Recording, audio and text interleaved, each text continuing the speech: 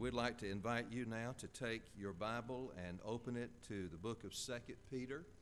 And we're going to be in the second chapter tonight, looking at what Peter has written. 2 Peter chapter 2, beginning in verse 1. And in this chapter, Peter is dealing with the problem of false preachers, false prophets, and false teachers. And he's warning the church about these particular folks. He talks about the kind of people they are. He talks about how God views them. He talks about their influence in the church. He talks about God's estimation of them and God's ultimate dealing with them and their ultimate destiny. And the whole chapter really is a warning to God's people to beware of false prophets, false preachers, and false teachers. And as we get into this chapter, we discover that there's one main truth really that stands out, and that is false preachers and prophets and teachers have always been a problem for God's people and will continue to be a problem until Christ returns. So if that's the case, and it obviously is because that's what he's revealing to us here, then we need to be able to identify these false teachers, false prophets, and we need to know how to deal with it. So let's listen carefully, because this is a problem. It was a problem in the church in that day long ago. It's a problem in Christ's church today, according to what Peter says here. So now we're not going to read the whole chapter up front, but we're going to just look at it as we go through. So you'll need to keep your Bible handy and open to chapter 2 so you can glance down and see what the verse actually says. And there are several things that stand out here. But first of all, notice, if you will, the presence of false prophets and false teachers. He says in verse 1, just the first part of the verse, "But false prophets also arose among the people, just as there will also be false teachers among you." Now, he's talking about false prophets, false teachers, false preachers, people who claim to speak for God, but in reality they don't. People who claim to be teaching the Word of God, but in reality they're distorting the Scripture or making it say something that God never intended for it to say, or outrightly denying the Scripture. But they're claiming to do this in the name of God. They're claiming to speak for God, to communicate spiritual truth on His behalf, and yet the reality is they're not doing that at all. So he says here, they arose among God's people in former times. If you go back in the Old Testament, you'll find that there were false prophets in those days. We mentioned one in the message this morning, I believe, and that was Balaam. He was a false prophet. And you come into the New Testament and you find warnings against false prophets that the church had to deal with in the New Testament days. And he says here in this same verse, they've continued to arise among God's people, and they will continue to arise. So this is an ongoing problem. And that means that it's a problem today in the church. So we just need to be aware of that and be aware of what God says about that in this passage. Now, notice the characteristics of false prophets. There are numerous characteristics of false prophets, false teachers, and false preachers that you find in this chapter. Beginning in verse 1 with the second part of verse 1, going all the way down through verse 19, you find just characteristic after characteristic. I want you to know this is not a happy sermon tonight. It's not a pleasant sermon. In fact, it wearies you just to think about all that's said here about false prophets and false teachers. So I want to warn you about that. It's kind of depressing when you actually look at it. There's so much here, and it's not good. So just be aware of that as you go through this. But it's necessary because we need to know the nature of these folks. We need to know the characteristics of them. And Peter doesn't hold back. For instance, in verse 1, he calls them false. They are false prophets. They are false teachers. They're not true prophets. They're not true teachers. They pretend to speak for God, but they do not. They pretend to communicate God's word, God's message, and they pretend to communicate the truth of Scripture, but they do not speak for God, and they distort or outrightly deny the truth of Scripture oftentimes. Now, there's a second thing he says about them in these verses. They secretly introduce destructive heresies. You see that also in verse 1. That word secret or secretly, they secretly do this. The word secretly means subtly or stealthily. It means to do something on the sly. Oftentimes, false prophets, false teachers, false preachers don't just come right out and blast you with their untruth. Oftentimes, they do it on the sly. They just kind of sneak it in.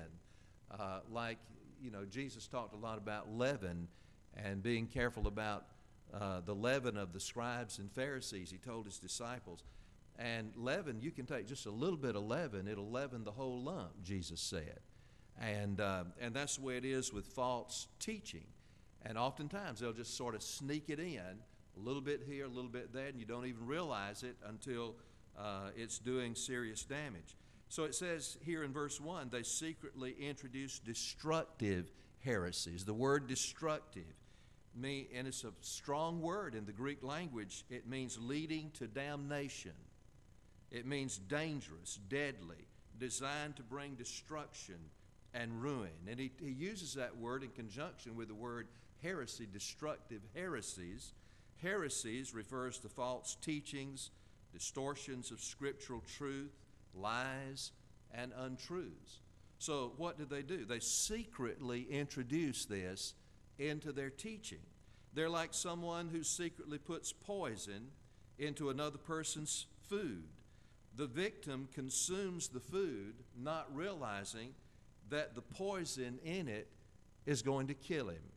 And that's the way these false teachers are. And then again in verse 1, he says they deny the master. Well, of course, the master here is Jesus. They deny Jesus. Jesus is the one who paid for our salvation with his suffering and death on the cross and with the shedding of his blood. But these false teachers and prophets often deny that Jesus' shed blood is sufficient for our salvation. Oftentimes they want to add something to that, or that he is the only one who can save us. They oftentimes want to say there are many ways that you can be saved. You hear that a lot today. And that he is the sovereign Lord, and that people need to submit their lives to his authority and rule. That's pretty unpopular today too, to really submit to Jesus Christ as your Lord and Savior and obey him, live for him unashamedly. Or that there's no other way to be saved except by coming to God through faith in Jesus Christ. They deny that oftentimes.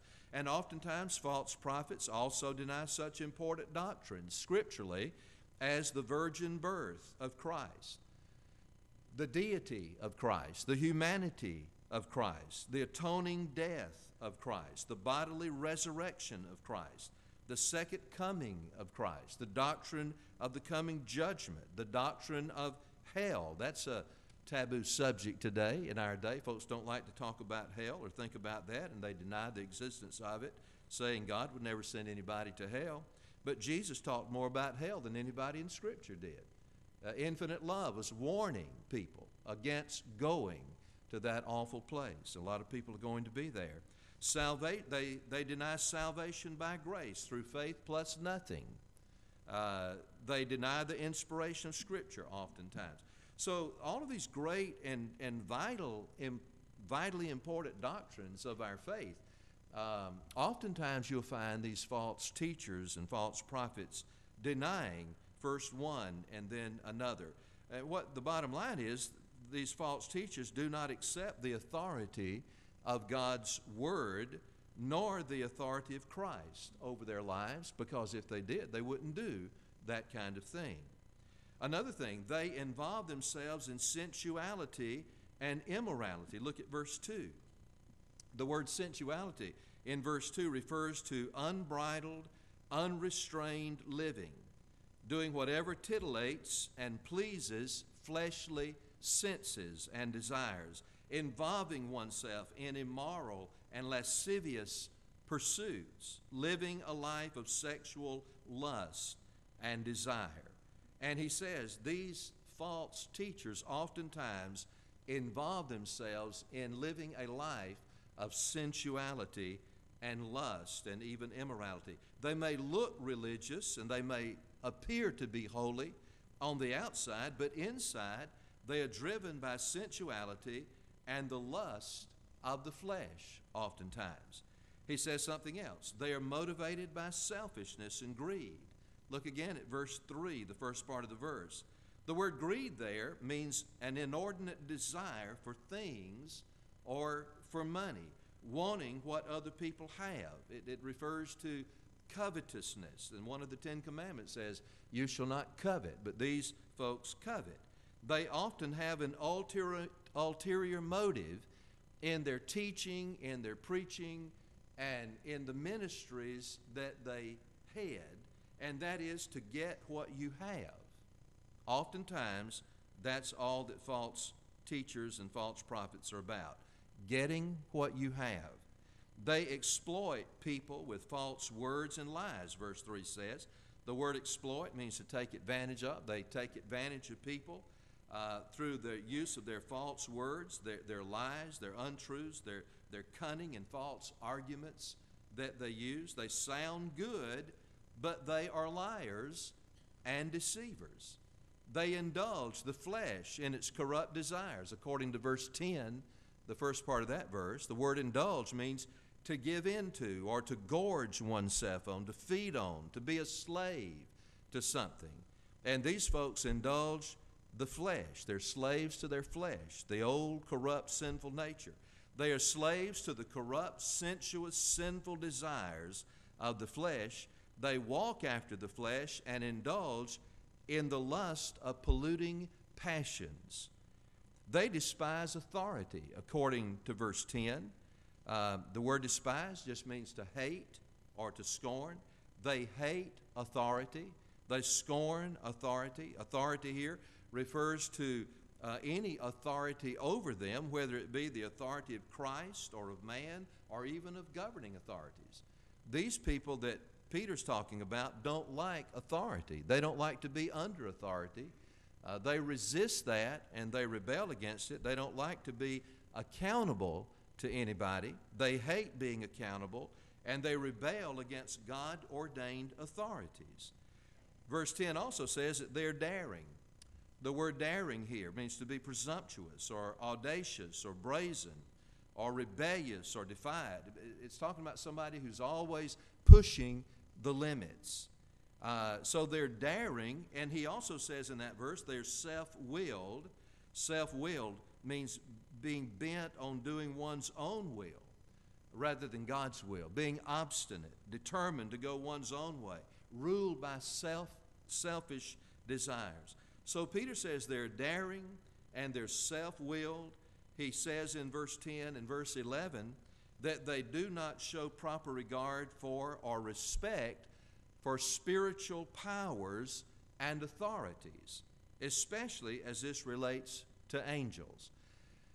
Now, it's a little bit more difficult to get at what he means there. I think you can dig out what he's saying, but let me try to give you a translation of that verse that might help us to kind of understand that a little bit more. He says, they do not tremble, they're not afraid, they do not tremble in fear when they revile or defame or blaspheme or scoff at angelic majesties. Literally, the word angelic majesties literally means glorious ones. And it's a reference to angels. Whereas he says angels who are greater in might and power than these false prophets and teachers are, do not bring a reviling judgment or a defaming charge or a railing accusation or a blasphemous charge or defamation against them, against these false prophets and teachers before the Lord. Instead, the angels leave all judgment to God. Now, it's a little hard to get at what he's talking about there. Apparently, this was a problem that Peter identified in the early church. But I can tell you what I think about when I read those words. I think about the kind of thing you sometimes hear on some of the religious broadcasts, either on television or on the radio, where you find some preacher or some teacher talking about how he orders Satan around or orders demons to do this or that or the other, how he exercises that kind of authority over Satan and demons, and he's telling us to do the same kind of thing. Now, you know, whenever I hear that, I have to go back and think about what does the Bible really say about that. And you find instances in Scripture where there were those who did give commands to Satan and to demons. Jesus did. Jesus cast demons out of people, and Jesus told Satan to get lost one time. He said, "Get behind me, Satan." Jesus had the authority and the power to do that. There were those instances in Scripture where he delegated that authority and power to the 12, and they would go out and they cast out demons, the Scripture says.